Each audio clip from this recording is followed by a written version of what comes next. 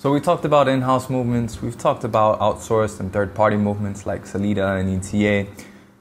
But what about some of the gray areas?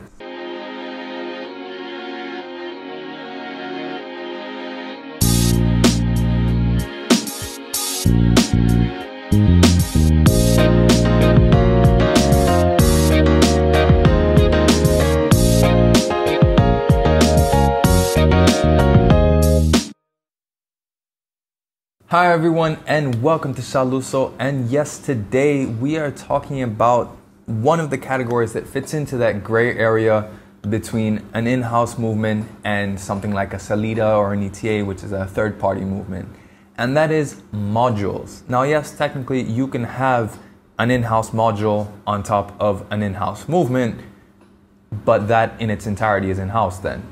And likewise, you can buy something like an ETA 2824, which the base is an ETA 2892, and on top of it you've got a Dubois Depraz module. But again, that's entirely outsourced then. What I want to talk about is that gray area, that in between, those hybrids, where you have half of the movement is in-house and the other half is outsourced. And I'm going to be using two main examples. The first one is the movement on the inside of the Audemars Piguet Royal Oak Offshore, which has an in-house movement for the time and date functions, but uses a Dubois Depraz module on top to give it its chronograph. And then the other example, which is the Ulysse Nardin Marine Diver, which has an Ulysse Nardin manufactured module for the power reserve in small seconds, while on the bottom you have an ETA 2892 providing you with the time and date. And these essentially encompass the main combinations you can have. So why did companies bother with this whole module thing anyway? I mean, it's half and a half. You might as well go one way or the other, right? But there are a few advantages that come to both the consumer and the companies that make them that are inherent to modular movements. At the same time, there are also some very specific disadvantages as well. And obviously, because these are half and a half, there may be some overlap with their respective halves of in-house or third-party respectively. So let's get right into the advantages first. And the first advantage is that it means companies can concentrate on their core strengths. Take the Ulysse Nardin, for example. In the case of the Marine Diver, the module is the part that's made by Ulysse Nardin. It's the part that's more than just typical time and date. At the end of the day, you're not reinventing the wheel by making a movement that shows hours, minutes, and date. So why invest the time, the money, and the effort into creating something that's gonna essentially be on par with everything else in the market? You can buy it ready-made, it's good quality, it's reliable, has all the advantages that I listed in my video about third-party movements. What's the point? Instead, what they did is they concentrated on the part that is special about it, the part that is not necessarily going to be common with every other watch on the market. That was the part where they show the power reserve and the small seconds. This is particularly important for Ulysse Nardin because it has that look of a marine chronometer, which is what their collections are inspired by. It harks back to their history. It's their way essentially of making this watch very much theirs without having to go all the way to do a full-on in-house movement.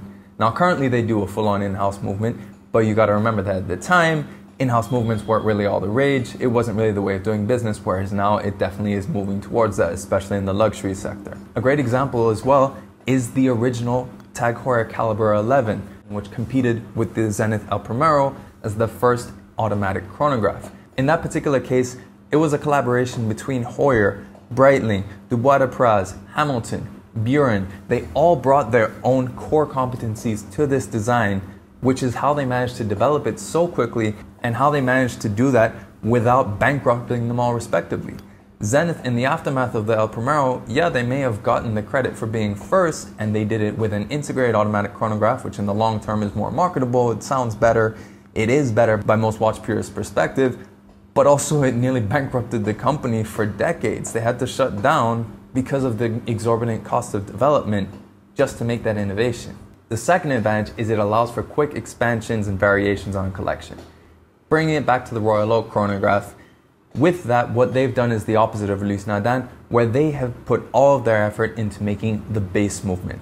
The hours, minutes, and seconds, they've made sure they've decorated to Audemars Piguet standards, because things like a chronograph are difficult to engineer. It's not a walk in the park. If you look at most companies, nearly all of them at some point have outsourced their chronograph, and that's because despite the fact that it's a relatively common complication, it's one of the most difficult to execute, especially if you're executing it in-house. If you look at a company like Rolex, they had to wait till 2000 to make their own in-house chronograph. Patek Philippe was using a Lemania movement and still does in some of them until they ended up making their own one, I believe in 2006. But instead what Audemars Piguet opted for is that they opted to play to their strengths. They played to their strengths of making the time and date part and making that as beautifully decorated as possible while outsourcing the chronograph module to an expert, which is of course Dubois Depraz, who are renowned for making modules. But the advantage to this is it also means that they can play around with this collection as much as they want. They remove that module and then they have a time and date version for the Offshore diver. They switch that out for something like a chronograph and perpetual calendar combination. It allows them a lot of flexibility, the type of flexibility that you can't do with a fully integrated movement necessarily. They couldn't constantly be reinventing a full in-house chronograph, then a full in-house perpetual calendar, then a full in-house power reserve, dual time, etc. For that particular collection, it was much easier to simply go with a module that they could then switch out as per their needs. And then the last advantage is cost management. Again, this comes down to the fact if you're comparing it to fully developing an integrated movement in-house, that's a lot of money and that cost is always passed on to us as the consumers. So by the companies saving some money by concentrating on the part where they really want to invest to put the most of what that company is into the movement, it means that they can then pass on that little saving of what they've outsourced onto us as consumers. It's the same reason as to why you see the price point going up for a lot of these movements that have transitioned from being modular to them being fully in-house. So on the face of it, it looks pretty good. It shares a lot of the advantages, for example, that you would have with a third-party movement. However, it is also hamstrung by some of the disadvantages of a third-party movement as well, by having that external influence. So the first disadvantage is that it does affect the size of the movement, specifically the height. If you look at both the Ulysse Nardin and the Royal Oak chronograph, both of them need cyclopses because by adding that module, you've now moved the sapphire and everything further away from the base movement which carries the date. So they have to have those little cyclopses, otherwise the date is going to look like it's down a tube, which effectively it is because the actual dial is much further away than it would be on an integrated movement. But this also carries on to the outside, especially to chronographs. If you look on a modular chronograph, you'll notice that the pushers are actually not on the same horizontal plane as the crown. And this just looks weird. And when you start getting into those higher end watches, that sort of asymmetry isn't a cute quirk. It just looks wrong. It looks odd. So that's something that's a disadvantage, is that at the end of the day, much like with a third party movement, companies need to adapt their case shapes and their designs to the movement, as opposed to being able to have free reign to create the best movement for the best watch and the best watch for the best movement for what their original vision is. There is that compromise. The second disadvantage, especially in the case of a modular chronograph, is it takes away from one of the best things about a chronograph, which is seeing everything that's there. You look at an integrated movement like on the Speedmaster Professional, for example, with the Sapphire Sandwich. You see this spaghetti bowl of different components, gears, plates, driving wheels. All of that is all mixed in, and then that's everything that ends up getting finished. That obviously gets amplified when you start getting into things like high horology, like with Patek Philippe chronographs. But at the end of the day, the beauty of most chronographs when they're integrated is you can see all of that componentry because there's so many more components there. With a modular chronograph, you see the base time and date movement, which is like any other time and date movement. It might be beautifully decorated, etc. But you don't see any of that magic because all of the chronograph components are all above that movement. So you don't see them unless you have something like an open work dial, like in perhaps the case of the Hublot Aero Fusion. But for the most part, you miss out on all the fun even if you have a display case back. And then the last disadvantage is servicing. At the end of the day, if you find someone who is servicing this external to the brand, they need to have skills in both servicing for that brand and servicing for that module. If you want to get someone external to service that Ulysse Nardin, they need to know an ETA 2892. That's pretty standard, but they also need to know how to manage it with that module. They need to have the movement holders and components. Sourcing all of that is as hard as it is for an in-house movement. And the same goes for the reverse. Take it to someone who happens to know about how to manage that Dubois Depraz module on top, but do they know how to service the Audemars Piguet movement on the bottom? Do they have the right components and tools to service that? Again, it adds complexity because now you have two different sources of parts, two different sources of knowledge are what you need when you're trying to get an external watchmaker to do it. Otherwise, you have to shell out the money for getting it serviced at an authorized dealer or authorized repair center, which means you're getting that disadvantage of a full in-house movement that you're probably going to be paying a lot more and you're limited in your options as to where you can service it. So as you can see, there are advantages and disadvantages to both. And again, like with most of these questions, a lot of it comes down to price and to the actual example that you're buying as to whether it's really worth it getting a modular movement or not.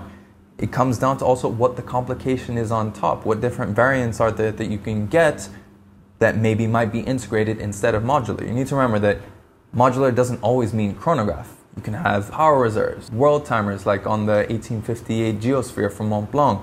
You can get perpetual calendars. There's any number of different modules that are added to movements that can be sort of the deciding factor on whether you want to get it or not. Because in the case of a perpetual calendar, for example, it's much cheaper for a company to use, say, their own movement or a solid ETA or Sellita movement with a perpetual calendar module on top instead of them developing the whole thing in-house. It's the reason why you don't see it very much except for in things like JLC, Audemars Piguet, Patek Philippe. So you do have to weigh it out, and it really does depend on what your priorities are, like in any of these movement discussions. But hopefully this has given you a bit more context as to how to approach this. I'd love to know your opinions in the comments below. What do you think of modular movements? What do you think is sort of the cutoff price, or what do you think is the complication that you would be comfortable getting a modular movement versus getting a fully integrated movement?